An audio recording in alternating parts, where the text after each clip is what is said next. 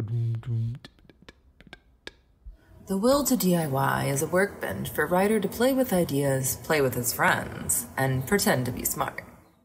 Welcome back to another multi-part podcast, sponsored by the Reflective Intelligence Meter. We use this device daily, and between parts 2 and 3 of the podcast, you'll learn more about how you can get yours. Last week, we talked about positive and negative freedom, rules for communication, and the social contract. As in, maybe we should be good people and help out others in our society. This is a DIY podcast, very much do-it-yourself, so there's some real systemic problems that need to be looked at, worked on, repaired, fixed, and there's things we need to fight. But a lot of that starts with awareness and research, and then modifying our behavior and our actions. Today, we're talking about surveillance, control, and power. In short, the Panopticon. Originally, this referred to a prison design. Now it refers to all sorts of ideas of surveillance, control, Big Brother watching you, the thought police disciplining you. It's really kind of synonymous now with paranoia and dystopic themes. When I was younger and I read books like 1984 and Brave New World, all these dystopias, the assumption was that Brave New World, it might be more prescient because the idea of hedonistic ambivalence spreading, it's a much easier sell than the sort of authoritative regime of stomping on people that's displayed in 1984. But what if, now that technology is caught up, we can get both at once? A super dystopia. Part 1. Some history. A man walks into bars. But because he's in prison, these are actual bars and it really hurts. Now, this guy, of course, wants out of prison. He wants the freedom from confinement. He wants the freedom to do what he wants. So while under the guise of doing lots and lots of push-ups to get super buff like Nicolas Cage in Con Air, one of his favorite movies, he digs a tunnel while no one's looking, just like in another one of his favorite movies, Shawshank Redemption. Now, seriously, if you're back in the 1700s or 1800s and you don't have the manpower technology, how are you going to prevent somebody from doing something like this while you're not looking? Well, this guy named Jeremy Benthem, a philosopher and a social reformer who has kind of utilitarian views, he steps in the 1790s and says, "I have designed the perfect prison. You don't even need a guard to watch the prisoners all the time." And everyone says, how's that possible, right? We don't believe you. And he says, well, there's this kind of philosophy and psychology behind it. He says that power must be 1, visible, and 2, unverifiable. And of course, to me, this seems like a contradiction, because if I see something, it's visible, and therefore I have verified it. So maybe to see how you make something visible and unverifiable, we can look at his Panopticon. This prison design is really sort of a tiered stadium of prison cells with a central tower. From the tower, the guard can see into all the cells, and all the prisoners, of course, can see the tower, but the prisoners can't see each other. So the tower acts as a visible symbol. So check, you've got visible, but is kind of symbolic. Now, how do you do the unverifiable part? The tower, it's kind of like a lighthouse that functions as a one-way mirror, where the prisoners can't actually see into the observation booth on this tower. Thus, they can never actually verify that there's somebody watching them. They just have to assume they're being watched, and thus they behave as if they're always being watched. I mean, this is the same concept as Santa Claus, or maybe once you're a grown-up, the idea of God, right? But anyway, this prison is brilliantly sadistic. You can almost hear the maniacal chuckle. But in reality, this was really a very smart, efficient, and rational solution for a very specific problem of dealing with prisoners. In part 2, we're going to see now how this is used on all the citizens all the time.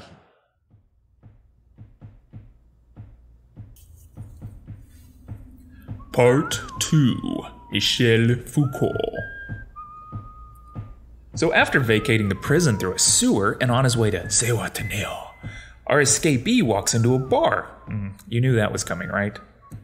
Here he asks for a beer, but when the bartender asks him for his ID, he notices he has, unfortunately, lost his pants in the escape attempt through the sewer. He doesn't have a wallet, much less pants. And he's really been having a long day and he's pretty frustrated with this petty legalism. So he sort of loses his shit and starts ranting about this invisible man in the tower and something about Rita Hayworth posters. And all the while he's doing push-ups like Nicolas Cage, of course. And he kind of forgets that his junk is hanging out. Well, I mean, this is all very understandable to those of us who know his backstory. He has had a long day. But no one in the bar really understands, and so they call the local asylum and they have him committed. Foucault discusses prisons and asylums. The asylum is a place where madness or non-normative behavior could be dealt with, hidden from public view. It's really quite similar to prisoners in a prison, and from there they experiment on ways to make the subjects obey. Reform. This is a huge shift from the way power used to work. In the opening of his book Discipline and Punish, a king has a public spectacle of torturing and killing a man simply so he can verify his power in a very visible way to all of his citizens. Well, now power has evolved. It has learned a thing or two, really. It focuses on spaces and relations to form discursive interactions. Or basically, if you set up the right dynamic in a space, like an invisible guard in a prison, people with a little bit of training will discipline themselves. One major difference is we have increasingly made it taboo to touch the body. People just won't forgive that. So our poor escapee doing push-ups, he's now surveilled from a one-way mirror or a CCTV, and they collect data on him and they observe the body, and this transforms the body into a cognitive object. Basically, we're analyzing the body's behavior and we modify our interactions based on it until we can train the mind. So you might say we discipline the mind to enact the normalized standards of behavior. Eventually, after being trained long enough, the individual cognitive object internalizes these standards and they take on the role of self-discipline, not even allowing the self to think a thought that is non-normative.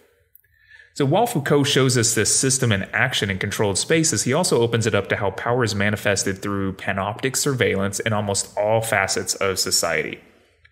Everyone has had a nurse, doctor, teacher, or an office manager that sets up a surveillance discourse. And this is where they're checking in on you to give you feedback, to see if you're doing well or doing poorly. And really, they're quite nice. And they end up making these suggestions to help you out. And over time, this surveillance discourse instills the normative behavior, where you surveil and police yourself to their standards, making yourself into a highly efficient cog in their institution. Now, the more disgusting part about this is, of course, it spreads within the institutions to where everyone's surveilling each other. So your coworkers, Karen or Kevin, they might rat you out to get a pat on the head from some mid-level authority figure or boss who only wants pats on the head from her boss, who only wants a pat on the butt from the board member or investor, and really they only wanted to make their dad proud, etc., etc. So power has evolved to become less visible and less verifiable. It has become more and more bureaucratic, diffuse, and abstract. There really is no king now. A lot of this surveillance, discipline, and punishment, and the really diffuse passive-aggressive power that we see in mid-level bureaucracies is played out really well in King Kesey's One Flew Over the Cuckoo's Nest. Randall Murphy in the movie version, this is Jack Nicholson's character, he's a recidivist who just won't take to the training, and he's busy trying to wake up the crushed spirits of those around him until this mid-level authority figure of Nurse Ratched engages in some, quote, discursive interactions that end up involving drugging him, electroshock, a lot of petty policies taking fun away, and eventually, for the good of the subject and society, she has McMurphy lobotomized. The difficulty with this is, if you're his friend and you want justice for McMurphy, well, sure, you can throttle Nurse Ratched, but she's not the one that performed the lobotomy. She's not the one that sent McMurphy to jail in the first place. She's really a cog in a grand panoptic system that also surveilled, disciplined, and punished her. And now, as such a good, efficient worker, she rewards herself with punishing others.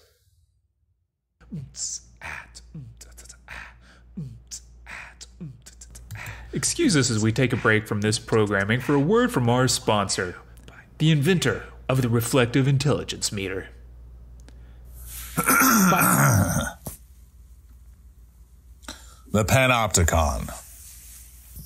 Opti, to view, pen, everything. Con, well, maybe it's not a great idea. Doctor Strange would know what I'm talking about. Either way, it's very good to purchase your reflective intelligence meter. Just a reflective intelligence device that'll also register how much intelligence you've reflected during the day. It's like a step meter where you're not walking up and down stairs, but you're having to deal with the ups and downs of social and commercial repercussions. If you reflect enough of the bombardment of binary difficulties to your social life, then you will be awarded a gift card of non-ill repute.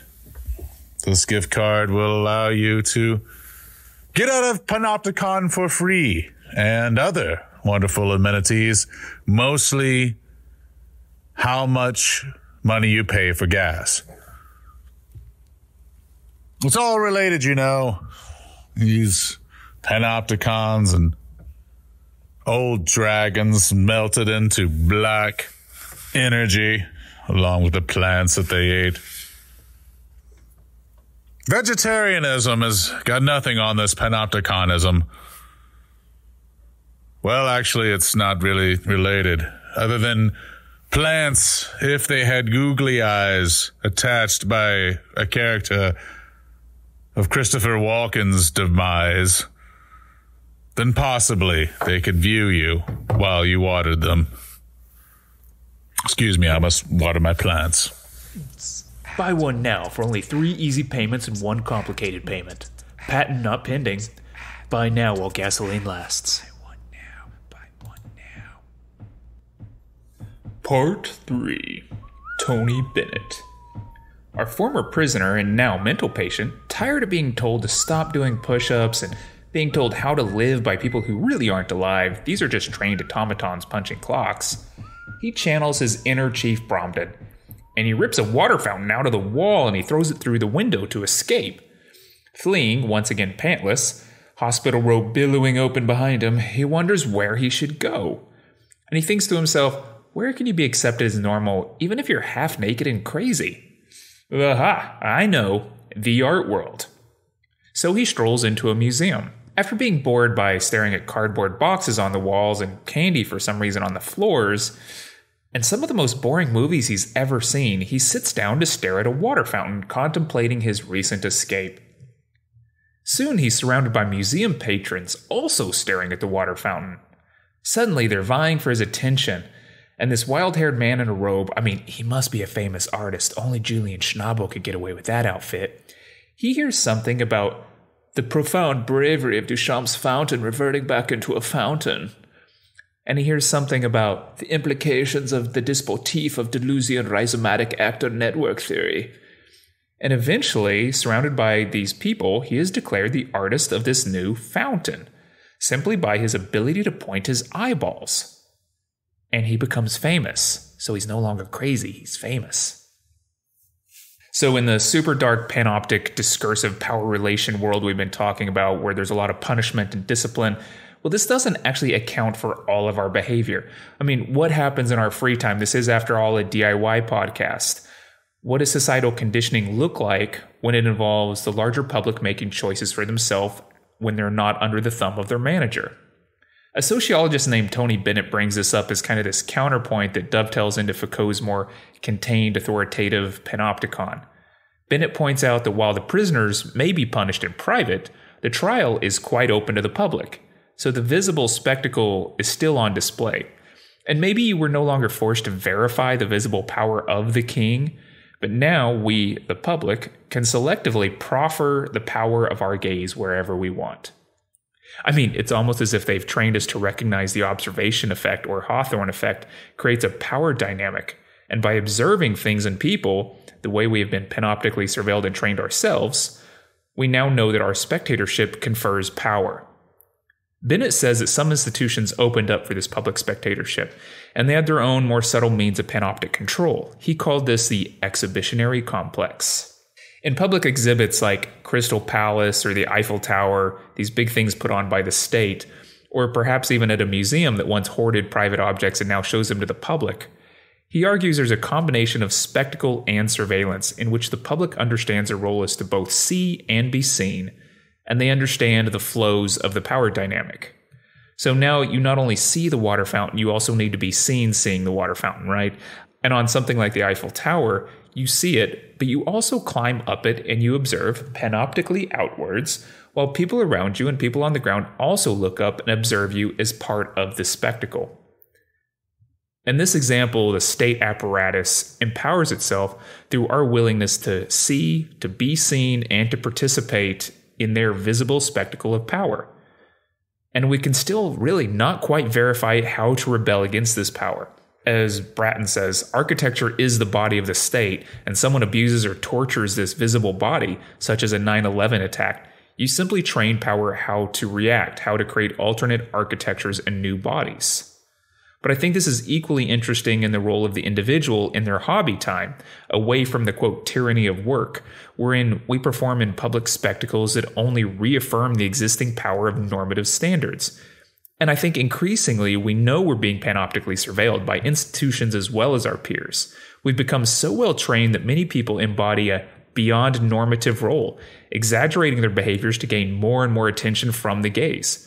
They're essentially acting the part they think others want to see for the gaze. So they don't just align with the power ethos, they work in their free time to expand it. And yet at the end of the day, these social dynamics are also contextual. It's not only rah-rah flag waving, fireworks, and gun toting for the gaze of the world for you and your peers. It's also on smaller scales and in alternate contexts where we're empowering a crazy man in a museum as a verified genius for wearing a bathrobe while staring at plumbing. I think we all know the emperor has no clothes, but the more distressing aspect is knowing that we're being seen, and we continue to participate in behaviors that work to amplify the Panopticon and the contradictory standards of the behaviors it creates. All right, thank you for putting up with this episode. Next show, we're going to discuss more about the post-Panopticon, which is basically a Panopticon plus surveillance technology and capitalism as it amplifies the stakes of everything. And many, many thanks to Mr. Lisa for the intro and our sponsor, Jonathan Whitfill. Please go out and buy your reflective intelligence meter today. As always, if this podcast generated a smile or made you consider something in a new or alternate way, then please leave me a comment or share this effort with your friends. Thank you.